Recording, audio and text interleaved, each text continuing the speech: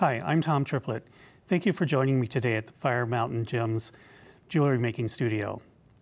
I'm going to show you how to make a surgeon's knot today using Powercord.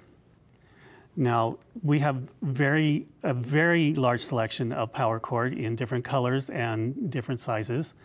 You can also make surgeon's knots with floss cord and actually any other kind of cord or threads that you may be doing your project with.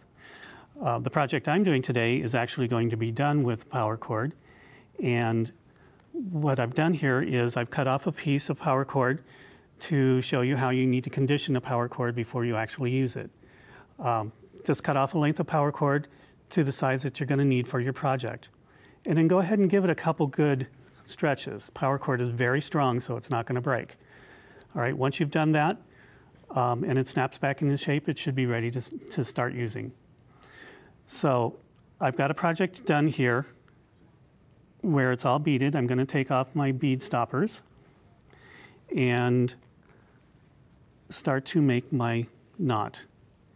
Now, for demonstration purposes, we put out a knot already made here on my pad. What you do is you start with a half knot, and then making the half knot, you twist it around one more time. All right, then once you've done that, go ahead and tighten that part of the knot. Then you're going to take it and make a half knot again. That would be this top part of the knot that's showing here on the demonstration piece. All right, then go ahead and tighten that really as tight as you can. Now, this Powercord is very, very strong, so it's not going to break if you pull it too hard. All right, and as you can see, it has a tendency to come apart sometimes. So what I'm going to do is take a drop of glue. E6000 is a very good glue to use on Powercord, but the nice thing about it is it's flexible, and that's really important on Powercord. So just go ahead and put a drop of glue on the knot. When you've got the glue on there, you'll want to set the piece aside so that it can actually cure.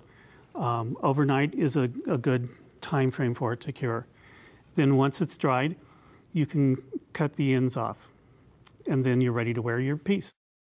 Thank you very much for joining me today at the Fire Mountain Studios.